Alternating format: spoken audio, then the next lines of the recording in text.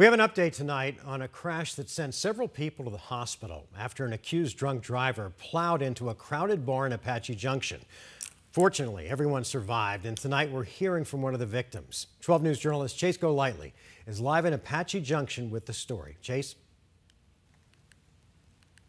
Yeah, Mark, it's a night they'll never forget, and the person that we spoke to tonight told me that they are still recovering from it. He and his band were performing at the Elks Lodge when it all happened, and we actually obtained security camera footage of the moments that truck crashed right into the building. Now, I do want to warn our viewers, while we aren't going to show you the entirety of that security camera footage, what you are about to see is still disturbing. Despite what they went through less than a week ago, the music should never end. The Roadhouse Wranglers are back on stage in Apache Junction.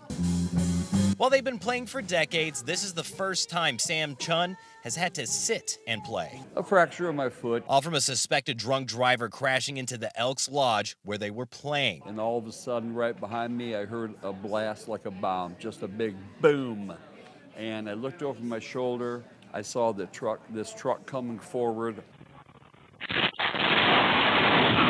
He was plowing everybody over. Chun says he was knocked down as debris flew everywhere. I went to try to stand up, and it didn't work. His foot was broken. Chun then looked around to see he wasn't the only one hurt.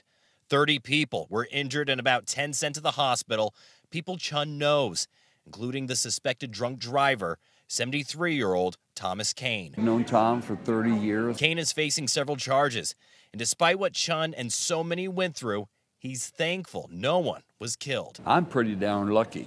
You know, I've been blessed. Hoping everyone else is doing okay too.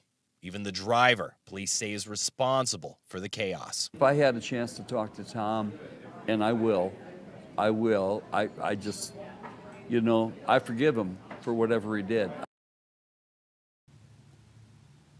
And Chun told me he's incredibly grateful to the community that has shown so much support to him and all the others injured that night. He's also thankful for the first responders and all the help that they did in saving people.